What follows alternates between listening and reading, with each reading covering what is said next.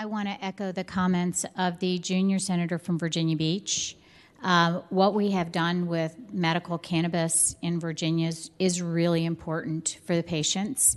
And I will point out it took us 5 years to get there. From the first time that bill passed, it was really more than 5 years before the pharmacies opened. And so I see this bill as a starting point, especially when we look at the process of the pharmaceutical processors that are already in place, and that there's a lot of details that are going to be worked out to make sure this is done in a very reasonable and rational way that takes into consideration all of the different important aspects of decision making that we need to have going forward.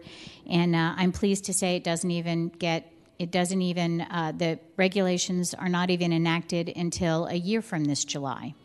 So they'll be worked on. So we have plenty of time to work on this bill. And I think adult regulation is a way to make sure we have control over the products that our community is being exposed to. And that's really important because of the comments we've had about the concentrations, especially in the marijuana that's sold illegally and in the polypharmacy that our children are exposed to from dealers that kind of have free reign right now.